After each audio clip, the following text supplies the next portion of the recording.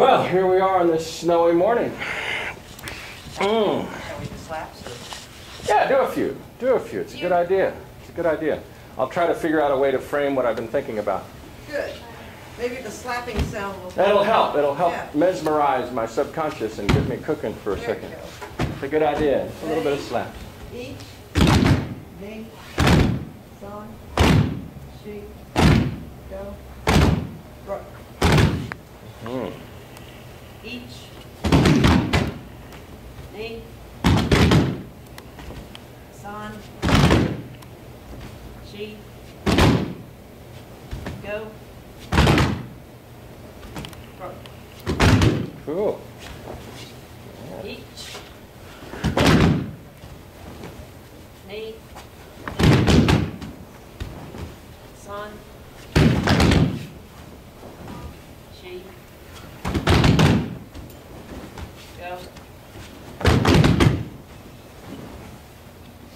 rock. Then we'll just do it from standing and call it good. Ready? Each, me, son, she, go, rock. Cool. Nice, nice, nice. So why do we do slaps like this? There's lots of other people who do different kinds of slaps. What kind of slaps do they do? Well, they do, most notably what you see in a back fall is the back fall and then rolling over the head and coming up onto the knees, right? Well, do a back fall and then tuck your head to one side and keep on going. There you go. That. They do that a lot. And that's more normal in the Aikido universe. And the Sistema guys, those Russian dudes, they do the same thing, but they stick an arm out sideways and stick your arm out sideways. Yeah, so you have a very flat plane that you're rolling over. You're making your arm and your neck like a log right there, and you're just rolling over that plane. And it's kind of interesting to me. What got me stimulated about midnight last night is I'm sitting around going, geez, it's Aikido clinic tomorrow. I have no idea what I'm going to do. So I'm sitting around last night, and I'm starting to think about the shape of the types of training we do and why we do them. And just watching slaps this morning, it reminded me of that too, that basically we're doing ukemi the way we're doing it based on Judo. We're doing a Judo ukemi, basically. And you see lots of different ukemi in the world, but fundamentally, this comes out of a time and place in the Kodokan where they took the top people in each of their specialties in Judo and said, let's get that guy on film and let's record that, and by God, that'll be the benchmark for the rest of the world. Because they started to take Judo and export it to the rest of the world. It became an export item. And they wanted to sort of classify the top shelf stuff for themselves first before they spread it all out, and then they could very easily say, wow, yeah, we're doing the real thing, they're doing the, and sort of have a hierarchy. This is part of that hierarchical stuff. We're doing the top shelf ukemi thing from the Kinshusei from the 1950s, because they took the best ukemi artists they could find, they analyzed the hell out of them, and they found out what they did and why they did it, and had them teach their lessons and codified the whole thing. And when you look around at a lot of ukemi, you'll see a lot of that back fall, roll over thing. But you don't see it in our system. You don't see it so much here. It's not that it's not there. You can do it. Everybody, just try it. It's very simple. Back fall, arm out to the side, lay your head over. Head the other way. Yeah, and then tip over. Yeah, just see what it feels like. You'll sort it out. Yeah, right. Yeah, you got to keep your center of gravity going. There you go. Simple. That's pretty standard. But you notice how the back of the head still has to get arranged around Neck that. didn't like it. And it's a type of ukemi that's based on the idea that you're being thrown independent of somebody else and you're just rolling down the road like a log. So if you had to take a whole lot of momentum, like you went flying backwards off of something and there was a whole lot of speed involved, you might have to do multiple repetitions of this tumbling backward type thing. And it's closer to tumbling if you think about it. But this kind of ukemi, do a straight fall. Just, yeah, this, yeah. Has a lot going on in it. And it's all designed to prevent the back of the head from winding up impacting on the ground. Because this is the fall that kills folks. This is the fall that beats the back of the head against the ground and kills folks. And it's highly normal in judo to have to take that fall. It's no sotogari, right? So you've got the guy, and you pick him up, you say, and you're taking him straight down. That's kind of nicely done, but you do it with a bit of vigor, and you're burying their head upside down into the ground. And they've got to really tightly reflex, get the chin on the chest, breathe out, and get ready for a slap. Now you do an osotogari and you don't hold on. Woo! They have a big not get unbroken neck problem, right? And so the shape of why we're doing the particular type of ukemi we're doing owes a lot to judo. Cool? And that is part of the bigger thesis that I'm getting to anyway, which is that most of our Aikido is shaped the way it's shaped because of judo. We have, yeah? In your travels, did they do that kind or our kind? Mostly they do that kind. Yeah. You don't really see this kind of ukemi outside of judo settings typically. But you'll see a whole lot. And when you do forward roll, do forward roll. Do your forward roll. Boom, boom. That kind of getting up. That kind of getting up. Or you do forward roll and stop at the end. Everybody does the same stop at the end. Bam. Right? That's pretty standard. But when they get up in the rest of the world, they bend the knee under. So you've probably seen lots of bend the knee under thing. Nobody wants to do the bend the knee under. Go ahead. No, Go ahead, man. everybody's seen the bend the knee. Well, yeah. I mean, which knee? Oh, go down and just fold one up and then, there, oh, here we go. This thing basically forms of that. They do it more elegantly. And that's a way to get up easier, frankly, than to get up the way that we normally get up, which is to roll over the edge of the feet and keep the center of gravity rolling up over the long length of the legs. The reason we're doing that, again, has to do with being thrown and anticipating the fact that you're being thrown down, not rolled out. If you can always anticipate that somebody's just going to pitch you out into space and let you roll out into space, you can probably get away with tucking the knee under forever. A friend of mine had a motorcycle wreck, Quang Van Tran, back in the early 70s or late 60s. And he went off his motorcycle. He was probably doing 20 miles an hour. And he'd done Aikido a long time in the Ueshiba-oriented system. And he went over the handlebars, and he said he did probably 30 rolls. But he just stayed tucked, again, in that tumbling sort of form. The knees tucked up, rolling along, before the energy finally dissipated. And he could, you know, I imagine he was pretty dizzy, too, you know. But, boom. So you have this sort of rolling that's like that. And again, if you had a lot of force, might be exactly the thing that you'd wind up doing as a default. The reason we're doing what we're doing with the legs the way we're doing it has to do with not getting the legs broken.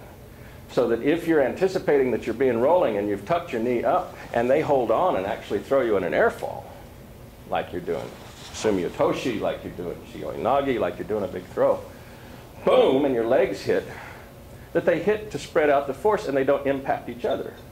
Because the downside of that rolling with the knee bent thing is that one leg can hit the other one pretty readily. As you do want to tuck the knee under. Yeah! Now go back and lay that down. And come back down to your butt. Yeah, and all the way down. Oh, yeah. Lay down flat. Lay down flat. Boom. Yeah. And so we got these legs crossed up thing happening here. In anticipation of popping up and rolling up on that leg. And that position right there is the one where they break their own legs. Because the top foot can come down on top of the bottom leg and shatter the shin. It's like a hammer hitting an anvil.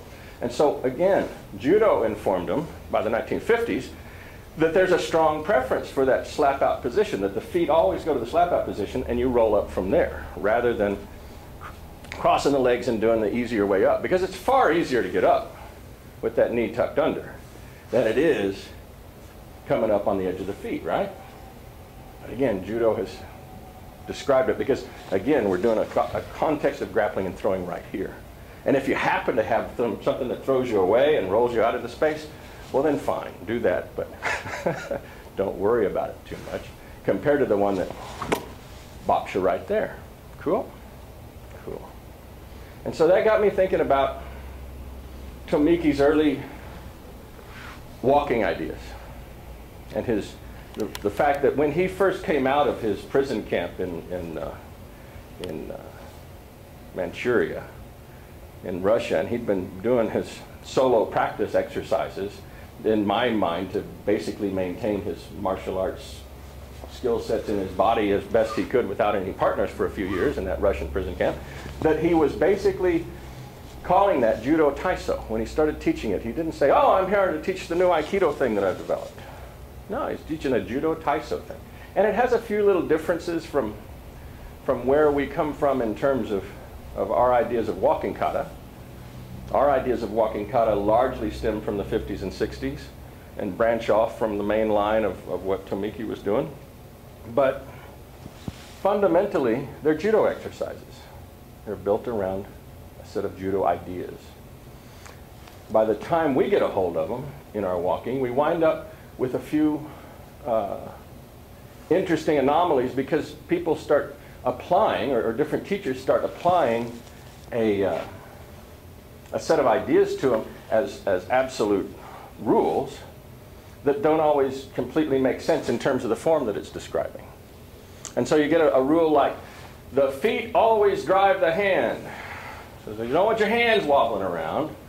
The feet always drive the hand. And so you take a rule like that the feet always drive the hand, and then you try to tie it to something that basically looks like this.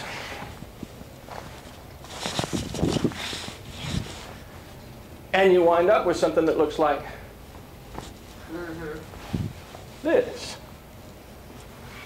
That has to do with taking an idea that becomes a strong preference of how you go about building a system of principle-driven Aikido, and then collapsing everything towards those ends, and you wind up with a really weird distortion.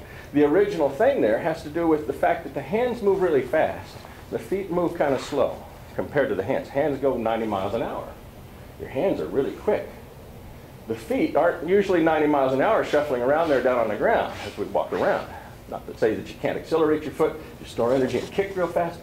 But in terms of walking and preambulating, moving your ass around in normal movement, that is to say not coming out of starter blocks and exploding, right? But normal walking around movement, feet are rather slow compared to the speed of the hands. Hands actually have to sometimes precede, and the feet have to catch up to it. But that was tough to get across when you've made a rule about it's always driven on the speed of the foot. And so the rule kind of starts distorting things a little bit. You start seeing areas of distortion like that. You see areas of distortion like that start coming out when people apply a rule like, this is center. We all agree that's what center is, right? It's out in this imaginary box in front of us. And yet, when you try to apply that to a technique like, oh, my favorite, Gainate, right? I'm in center, right? And now my job is to go where? Well, my job, as far as this center is involved, is to go there. Because that's where it's all set up to do that. But where am I supposed to deliver energy here? Yeah, over here. And so the center that we're looking at is actually beside us. The center is actually going to fall this way, and my hand actually goes out into that center to do that job. So if our center is traveling here, now my hand's in center for the body falling that way. We set up this idea of center, this box in front of us, as the idea when our center is falling forward. Because most of the time we're dealing with the stuff in front of us. We're dealing with the guy in front of us, right? Have a strong preference for tackling somebody this way versus this way. If I'm saying, I got to fight Brad this way, that's a little problematic, you know. This is better. Right square in. So that's where that basic idea of working in the center comes from. The working in the center is really where the center of gravity is going. If the center of gravity is going back behind you, that becomes center. If he's falling there, if the center of gravity is going here, that becomes center. If the center is falling this way, that becomes center. And so you have this, again, collapsing into a sort of a simplistic frame of this is from the hips to the shoulders and right there. And we can reduce things to a basic set of rules and say, hey, this is perfect center. And it's only perfect center within a given context, right? And again, it's a context strongly driven by the fact that Judo has a big preference for going right here, right? That likes to deal with this right here. Likes to deal with right in front of you and working with right in front. So my head's going on. It's about 1 in the morning now. And, I'm thinking about balance break. And I'm thinking about how I had a conversation years ago when I first started seeing videos of the other Tomiki systems out there. The first shocking thing to me, well, the second shocking thing. The first shocking thing was looking at Mr. Tomiki himself doing the walk and then looking at it and going, God, his walk's all wrong. That was my first shocking thing. Damn, we have brown belts do the walk better than Mr. Tomiki. I mean, that's exactly what went through my head, because the simplistic frame that I had learned had defined things so tightly as to what counted as correct that when I would go back and look at him himself, it looked all screwed up, right? And other people might have had, I don't know if you ever looked at the old stuff that way, but I remember just looking at a few and going, this is very strange, yeah. The second weird thing that I noticed when I looked at their kata, I looked at Tomiki and Oba doing kata. It was probably a film they shot in the 70s, 75, I think. Well, their balance breaks are all wrong. What's going on? The balance breaks, he's doing a lot of, well, I'll tell you exactly what he's doing. As the hand's coming in, he's going here. Or he's going here. And sometimes he's going here. There's a lot of stepping left off the line or stepping back. This sort of thing. And I was like, even Shomanate, kind of interesting. Hold on a second, get my glasses. Even Shomanate, here, right. Well, by golly, we have a thing where I'm walking forward and he's walking forward and I have to go over here. My right foot's got a track, right? I have balance break that's just going boom, yeah? Or I have balance break that's going boom. But it's all forward driven. It's always on the walking step, always going forward. And it has a strong predilection for turning in the first step, on contact. That's the big deal that we do a whole bunch of the first few years. So I'm looking at Tomiki doing all this with Oba, and he ain't doing any of that. Maybe one technique out of 17 has something like that in it.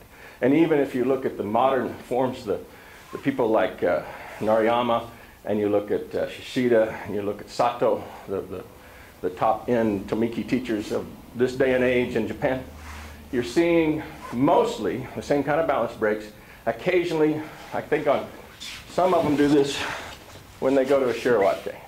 They cut across. But that's about it. They don't do that. They don't do that forward-stepping action that often.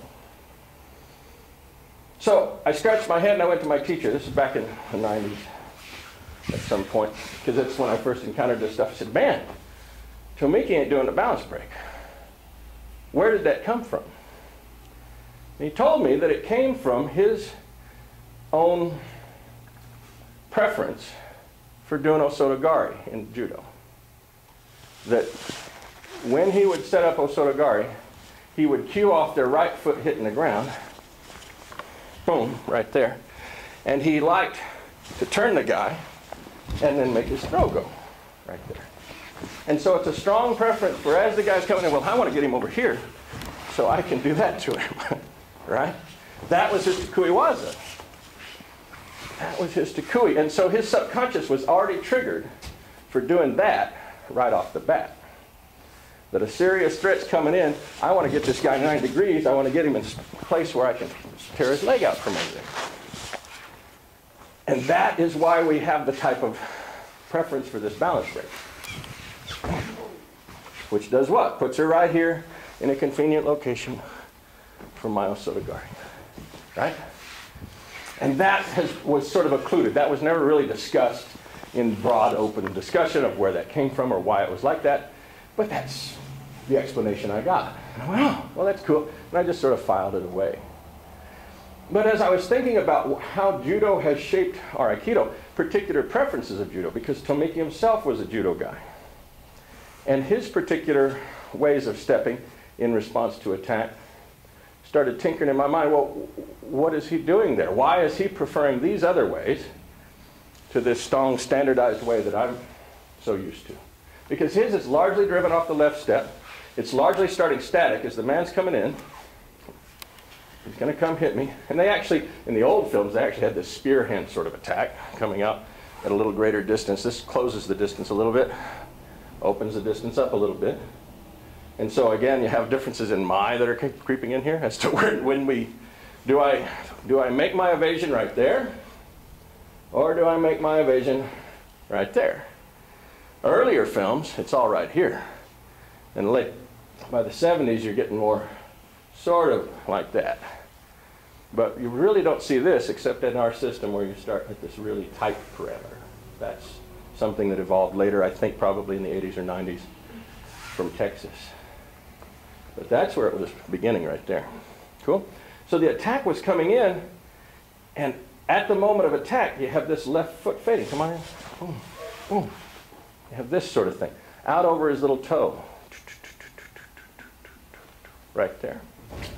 So I'd like you to just experiment for a few minutes. Just with that. Right at my, but slightly extended. Right? Right at the edge of his range of being able to touch you at all. And as he steps forward to come straight to my face, I'm going to take my left foot out and back a little bit and tractor him just over the line of that little toe. Cool. Okay, feel it. A little greater range than normal, right? His foot comes in, boom, just over here, right over that little toe. Right here. Good. Boom. Yeah, that's it. Good. Boom. Ooh, good. Boom. There we go. Boom. Right over this little toe. It's the left foot moving. Left foot moving. Pair up and do some repetitions of just that little piece. Just that little piece. It's huge for him.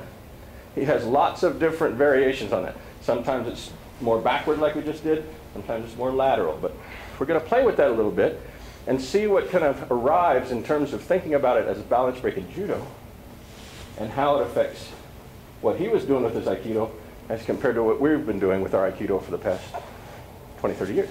Cool? Questions? Okay, try. Just get apart.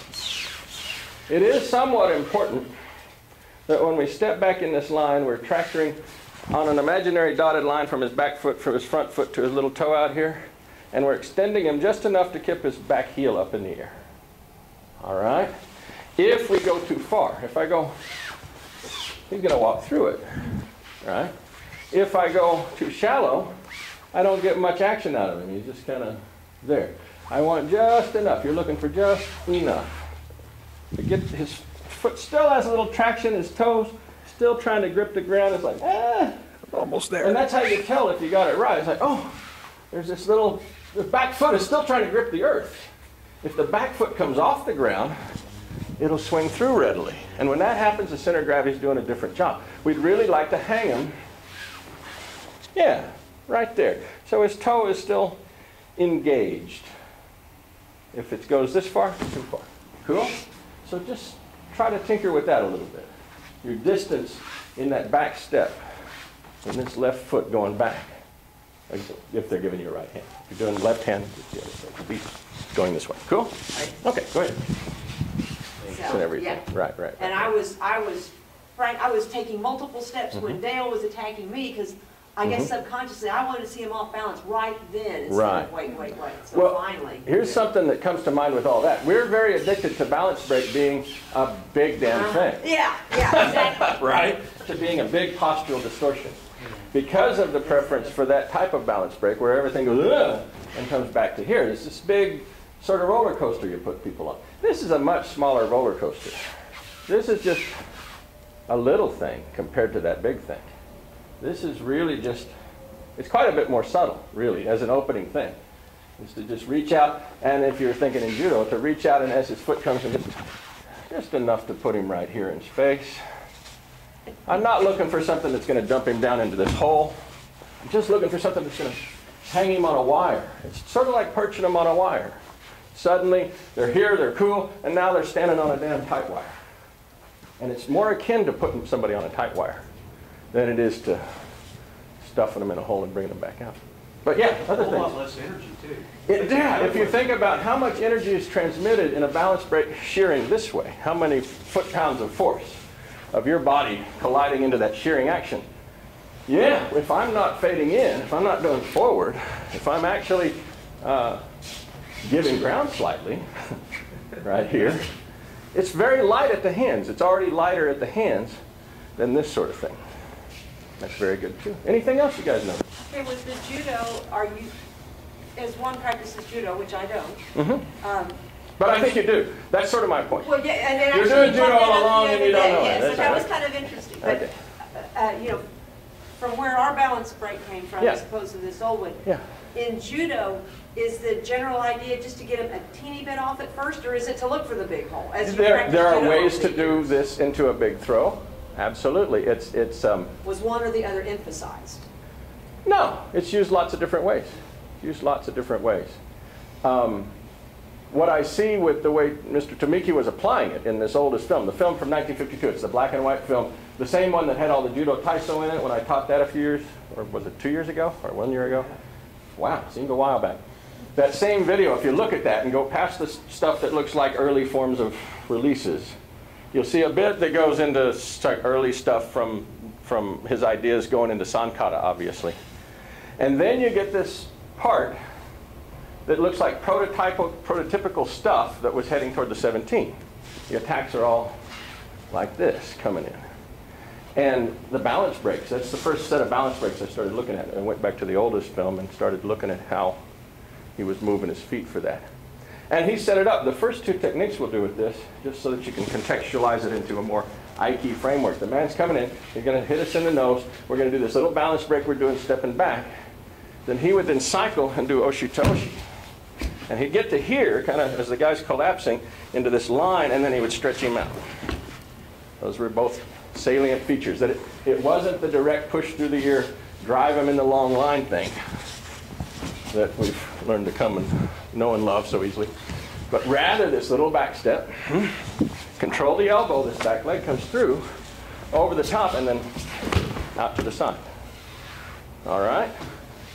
And then he did it on the other side. The left hand would come out, and he would replicate this same process, and as it would go down, boom, out to the side. So we did oshitoshi right and left. That's the first two techniques in this set on that old 52 film that he did. So I'd suggest you try that. Here we go. We're going here, boom, cycling through, elbow to the ear, pretty standard stuff for us. Over the top and down, and when you hit down, stretch out. So it's not an elongated ride through and a long push like this. Boom, I'm sorry. Here we go. Here. I did too hard, didn't I? Let me try again. Here, there we go. Oshitoshi begins. We go over the peak. As soon as we get over the peak, out to the side. Cool. It's kind of neat. Yeah. Boom. Ah. Okay. Back step. Here we go. Oshitoshi begins. I go up through her ear, out to the side. Cool. It's very distinctive.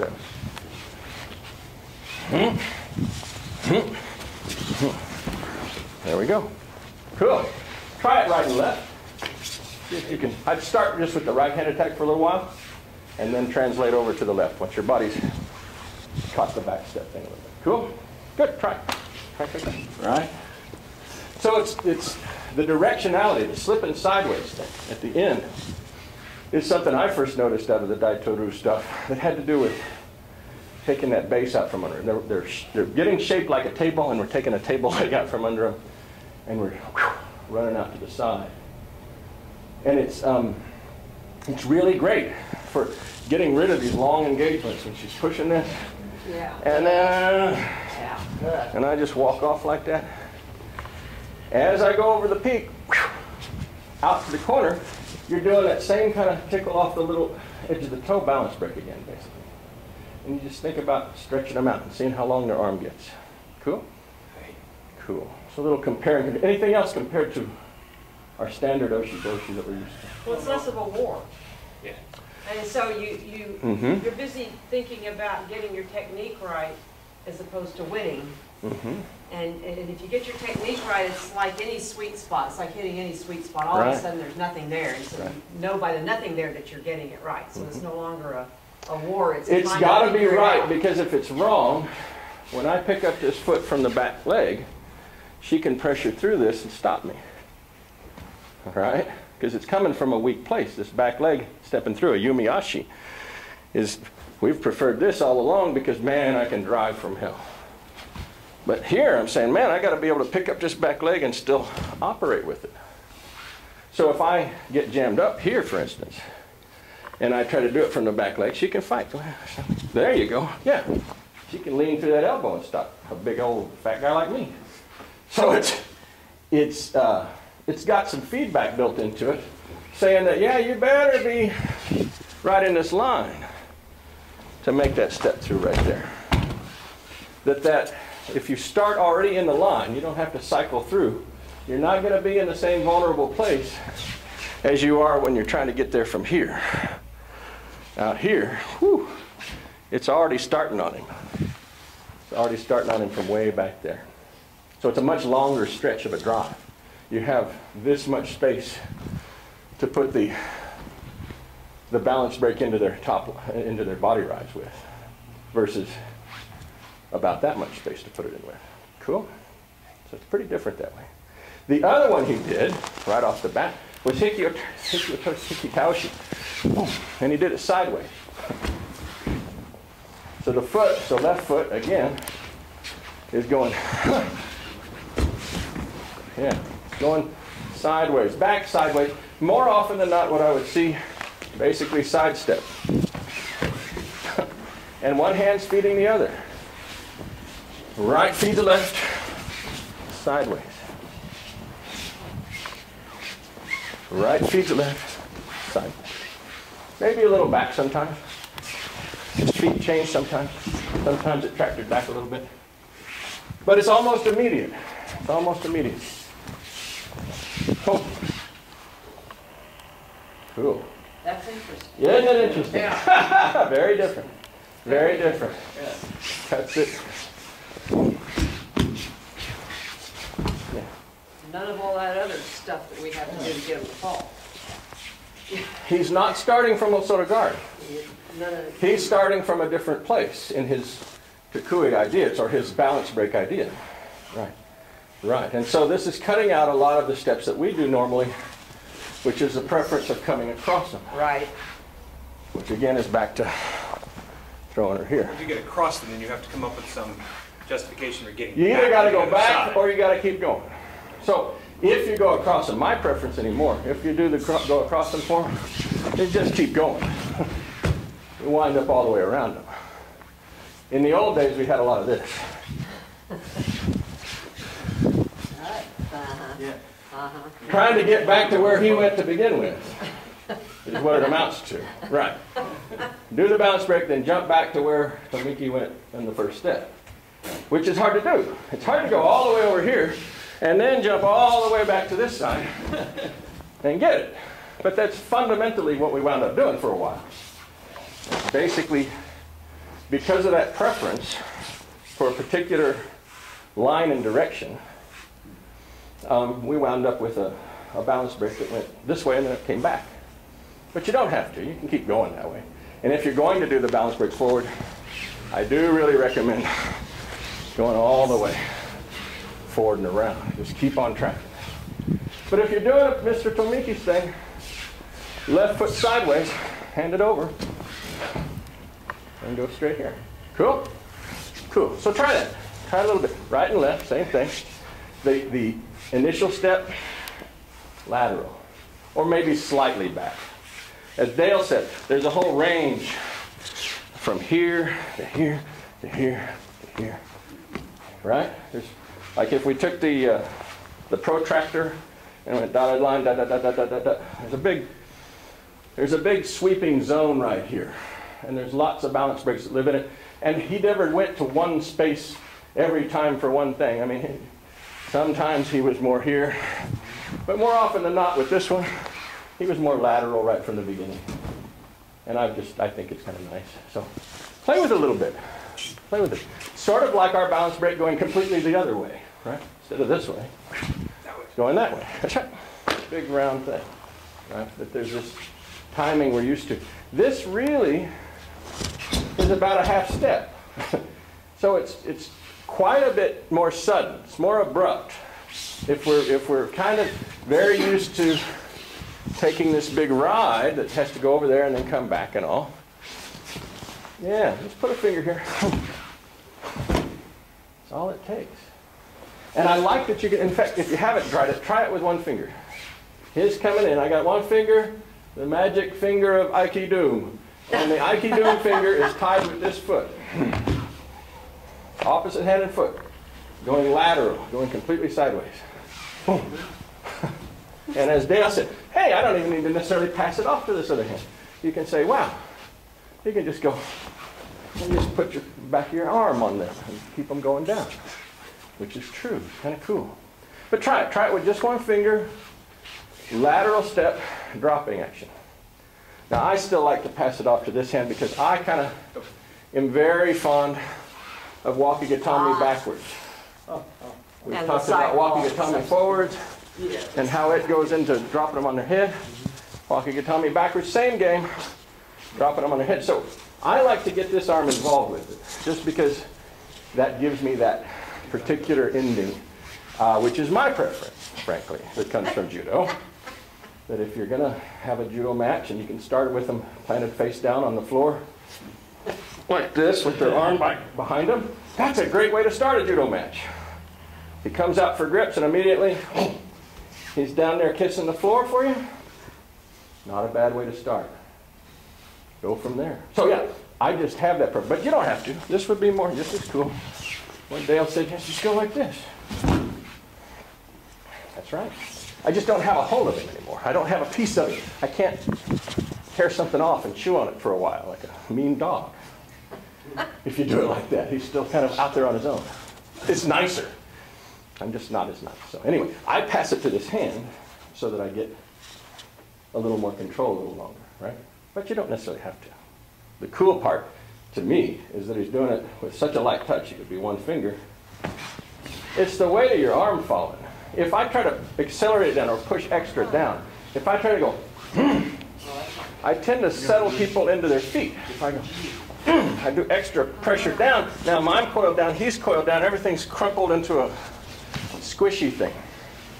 But I can't remember exactly where it came from, but there was, in one of these long lists of bits that I've been researching over the past few years, of parameters of what kind of, what are the ranges of how much pressure or how much distance or how much grip or how much this or how much that, to really tighten Aikido down to a more finesseful thing.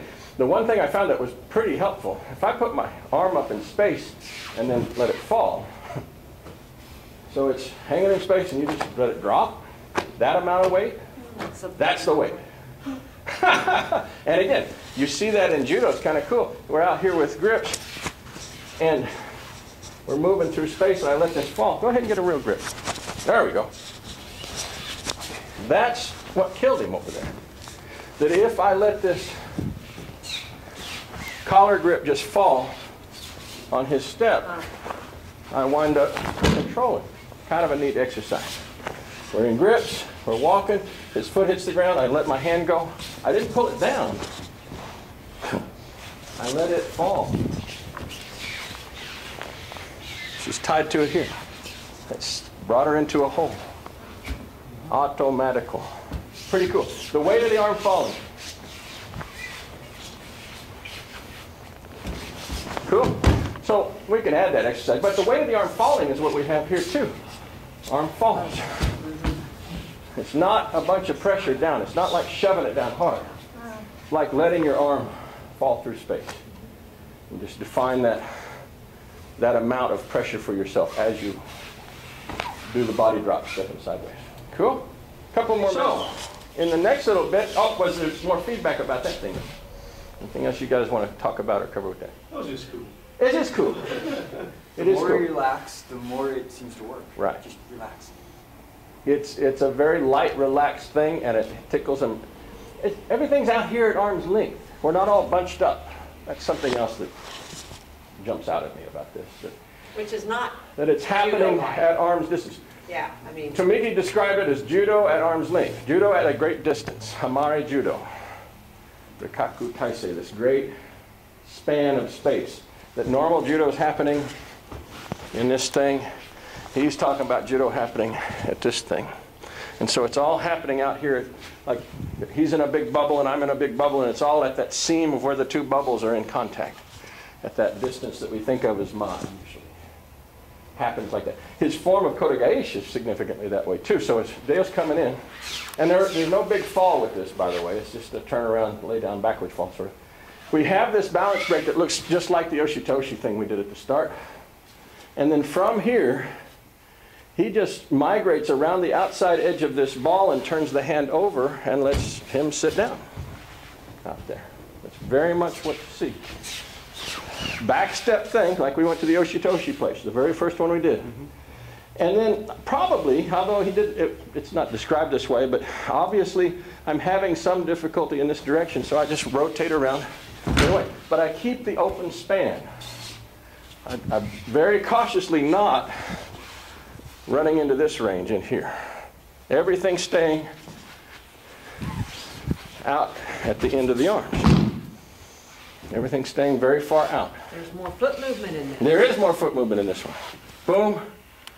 And then just make this a point in space and rotate around it. And little compression on the backside. Not a very strong, not trying to clamp down or anything.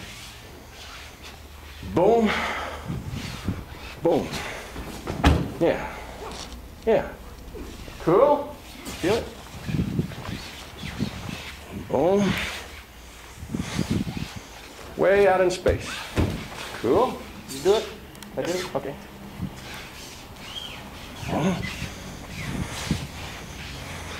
Yeah, there you go. Yeah. Good, good. All right. And good. What I think is kind of interesting here is probably, sometimes I noticed in the old films, Obo would start to make a fist, the uke would start to make fists, to make a strong position here. And I suspect that part of this is just that if they have a line of tension and they're fighting in this range, you keep that same thing out there. And I'm not ever twisting your wrist. I'm turning my whole body around this strong plane. So he has a very flat structure here. He's not going to let this bend. If I try to grab this and twist it, good luck. But as I turn my whole body around it, it goes there automatic. So you might experiment with that. That let uke have a powerful wrist here, right? And if you were to just grab it and try to twist on this thing, he can kill that. But we're just turning our body around it in this push. That's also what is indicated by the type of ukemi Oba's taking. We're not seeing a big flip right here. We're seeing a crumple to the back. And I suspect that it's because he's doing it this way to avoid any sort of manipulation at the wrist thing, trying to break the wrist down. We're not trying to break the wrist down with our grip at all. We're doing it with our whole body turning. Cool? So you take out all the manipulation at the wrist level. It's all happening in the feet. Great? Try it. Try it. Okay, can have around it. So this one has even less of the back step thing. This could be left step and even slightly forward, right? And then rotating around. Yeah. There we go. That's a bit more like it. It's a bit more like it. I probably emphasized that back step too much on this particular one. It's that the left foot is going out and establishing this sort of relationship, but it's establishing it from the side rather than. So he's coming forward, and I'm going here. I'm going to balance break position, but I'm going to it, not cutting him across to here. I'm turning myself in relation to it. Okay? And then you have some sort of overwhelming thing. Get out of the way of that thing. Turn. And let the hands basically stay in the